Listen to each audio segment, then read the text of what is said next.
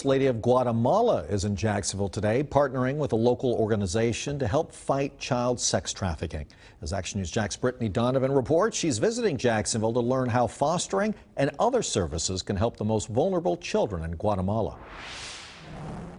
The First Lady visited this home where a group of foster children receives love and care. She tells me the need for these kind of services is great in Guatemala.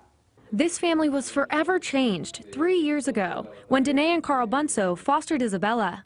She's 3 now, and we've had a number of placements since then. The Bunsos and their family met First Lady of Guatemala, Patricia de Morales, as she visited One More Child Monday.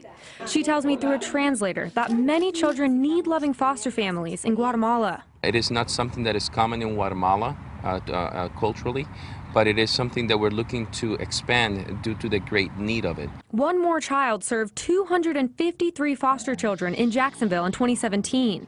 Some families live here on campus. The organization tells me stable, loving homes for children can help fight child abuse and infant deaths and child sex trafficking. There's so many children that are not able to be in their own homes. The goal in the U.S. and Guatemala, give children a safe place until they can be reunited with their families or find forever homes. The First Lady and One More Child are partnering to provide more services for vulnerable children in Guatemala. I'll have that story for you coming up this evening on Action News Jax. Reporting in Jacksonville, Brittany Donovan, CBS 47, Action News Jax.